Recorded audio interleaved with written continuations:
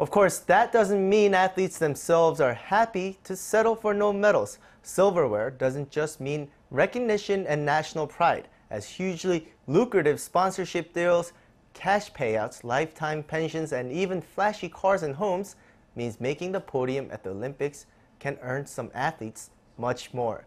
Kyung-eun reports. Making the podium in the Olympics can mean even more than glory. In some countries, it means a jackpot, literally. Singapore gives out the most cash, more than 700,000 US dollars for every gold. That's 20 times the price in the US. Malaysia also stands out. It gives more for a bronze than Australia or Canada give for gold. The gold prize in the Philippines ended up much bigger this year than the official amount. Weightlifter Hidilyn Diaz is the first gold medalist in her country's history.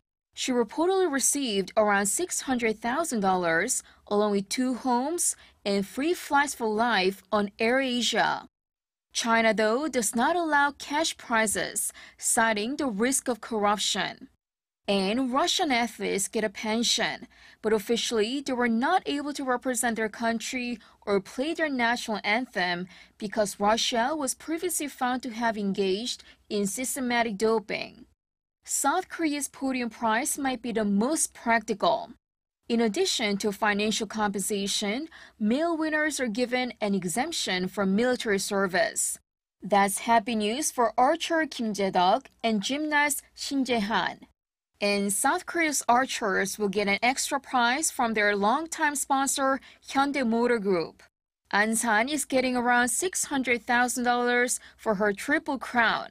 Kim Jae-deok with 2 gold medals, $350,000.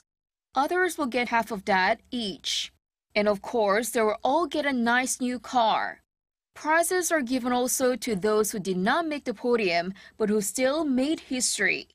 Those include swimmer Hwang Seon-woo, who broke the record for Asia, high jumper Woo Sang-hyuk, who set a new national record, and the volleyball team who demonstrated the Olympic spirit. Kyung-eun, Arirang News.